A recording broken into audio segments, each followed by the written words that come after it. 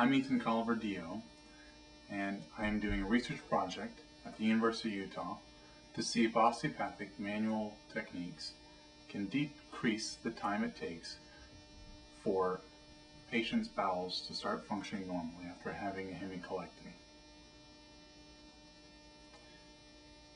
3 techniques are designed to normalize the function of the parasympathetic and the sympathetic nervous system. 3 techniques will be done on selected patients twice a day, in the morning and in the afternoon, and all techniques can be completed in 15 minutes. Technique number 1 is suboccipital release. It is designed to release the soft tissues of the ileus-occipital joint. It is also designed to normalize the parasympathetic function of the vagus nerve. Technique number 2 is rib raising. It is a deep tissue massage at the costovertebral junctions of T5 through L2 bilaterally. It is designed to normalize the sympathetic nervous system function to the bowels. Technique number 3 is lumbosacral decompression. It is a soft tissue myofascial release of the lumbosacral region. It is designed to normalize the function of the pelvic parasympathetics that give parasympathetic control to the distal bowel. All 3 techniques can be done on a patient that is supine in bed. They may have the head of the bed elevated for comfort if need be, and they may be intubated in the ICU and still have these techniques done safely. We do not do the techniques on patients who have had open sores, wounds, or fractures, or known metastatic disease, or patients under the age of 18. Let me demonstrate the 3 techniques. Suboccipital release is done with the patient on their back. Locate the patient's inferior nuchal line and place your finger pads just distal to it, closer towards your neck, bilaterally. You want to do firm anterior pressure towards the patient's nose and attempt to get as close as you can to the ileus-occipital joint. At the same time, add distraction towards you, as well as external rotation of your fingers, and attempt to spread the soft tissues of the suboccipital triangle. Hold for 2 minutes and then release. Again, this can be done with the patient's head of the bed up if needed for comfort, or while the patient is intubated. For rib raising, we're going to do rib raising along the costovertebral junctions of T5 through L2. To locate T5, first find the spine of the scapula and the inferior angle of the scapula. Inferior angle is at T7 and the spine is at T3. Go towards the spine's processes and then reach towards the middle, and you'll be on T5, spinous process.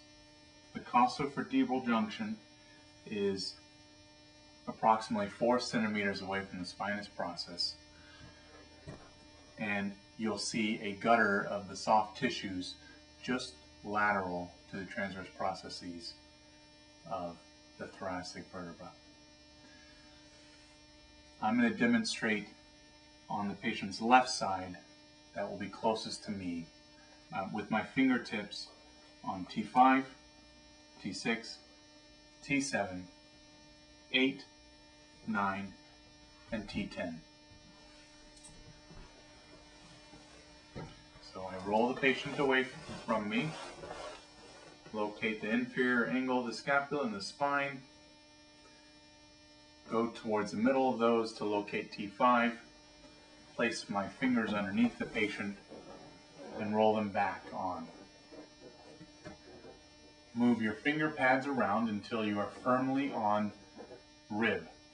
They will be hard and You should feel them clearly underneath your finger pads. Place strong anterior pressure towards a person's chest and hold for approximately 90 seconds. Then, after 90 seconds, we will then treat T11 through L2 in the following manner. Roll towards me. We will approach from the bottom, and the top of the iliac crest should be approximately at the L4 vertebra.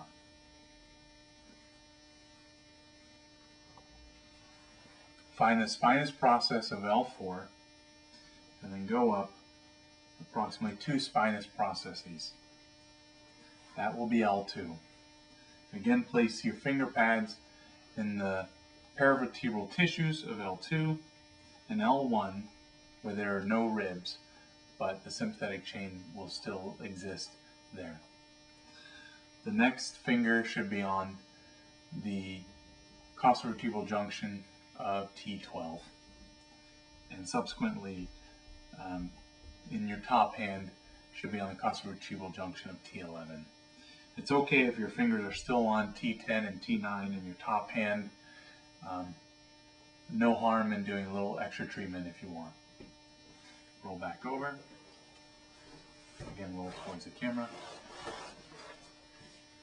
I then locate L4, go up 2 spinous processes, have the patient roll back, and place my finger pads in the paravertebral tissues or on the cossavertebral junction themselves. Again, strong anterior pressure and hold for 90 seconds. Third technique is lumbosacral decompression. Again, you want to decompress the lumbosacral region.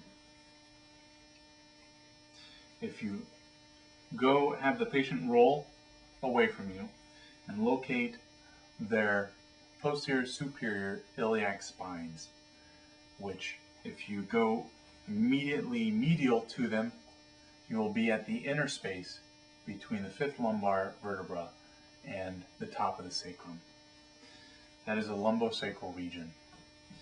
Your bottom hand will cup the patient's tailbone or sacrum in the same orientation as my hand right now, with the fingertips right at the lumbosacral region. Your top hand will go on the spinous process of L5, L4, and L3. And we will now show this with the patient on their back. Roll away, please. Okay. And roll back over.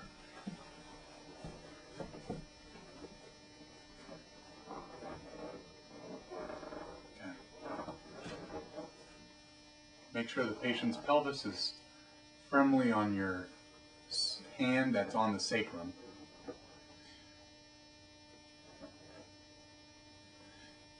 When you have your hands in place with your bottom hand on the sacrum, let your hand completely relax and then slowly cup the sacrum. This should not hurt your bottom hand, and you should not be straining against the patient's weight, no matter how heavy they are. You then want to anteriorly tilt your fingertips of your bottom hand as if you're holding a bowl in this direction. That's called flexion of the sacrum. Then you want to do gentle distraction of the sacrum. All at the same time, gently resist with your top hand, again on the spinous processes of 5, 4, and 3. Hold for 2 minutes and wait for tissues to relax in this area.